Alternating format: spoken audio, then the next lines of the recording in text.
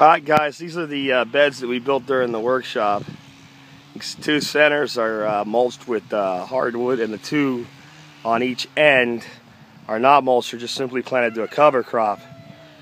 And when I had the guys here, I was explaining to them that that bed down there had only been in the ground for 10 days at the time, and it was hard to believe, but this bed was planted on Friday.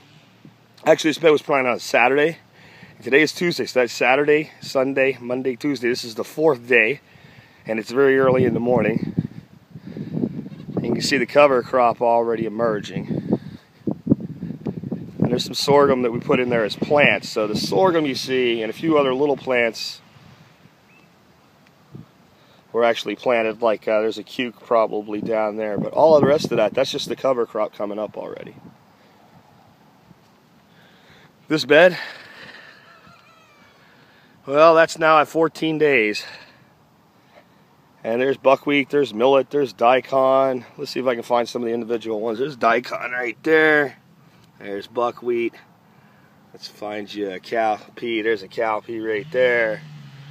There's sage back in there. I don't know if you can see it. There's a little sage plant hiding in there. We've got bushes. Got apple, dwarf apples, blueberries, another blueberry, another blueberry. That stick sticking up there is a goji. Lavender enveloped in there in the middle of the cover crop. A little bit of amaranth right there. What else do we have? There's more lavender, more blueberry, more daikon, another apple. There's actually two goji berries in here.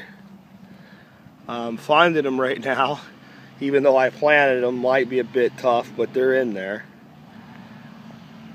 They should be right. I've got a coffee in my other hand, so it's hard for me to bend over. But you can just kind of see how quick everything came in. Purple guy back there is a really hot marble style pepper. A little mint joining in on the action. So this is kind of what that bed down there is going to look like, minus the trees, in about 10 days. We did some more conventional things. Peppers, jalapenos, and bells.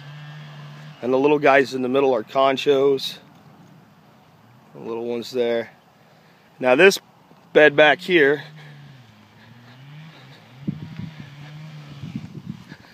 was planted one day later.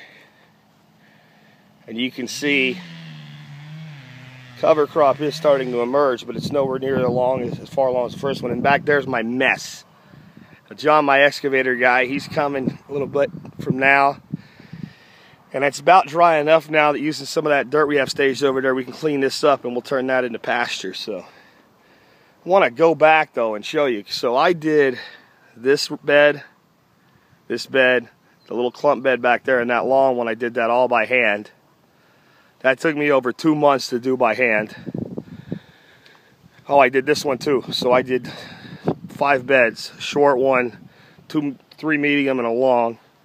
Machine came in here in 2 days and did 1, 2, 3, 4, and this is a long bed right here, folks. This is a good 60-foot bed.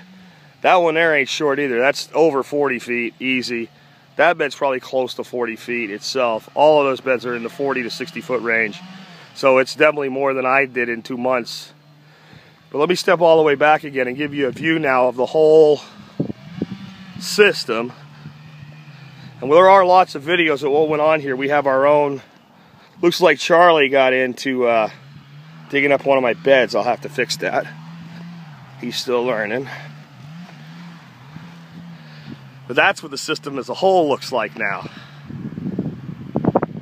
And anyway, I was saying there are a lot of videos and photos that have been taken. We're setting up a special channel just for the group's videos. That'll be up soon, and I'll let you know about it when it is.